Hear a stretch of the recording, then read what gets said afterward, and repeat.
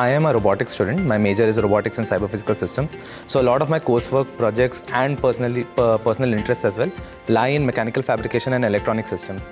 And the Makerspace seems to be the perfect place to actually bring those projects to life. I remember spending an entire night working right here on a robot. It was a project, it was a course project.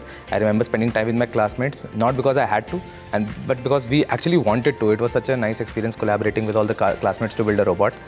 I was also involved in a project by the name Windegy, in which we had to build a wind turbine. And we were able to print an entire 3D printed wind turbine right here in the Makerspace with our 3D printers. We have a prototype ready and we were actually able to win some awards because of that prototype as well.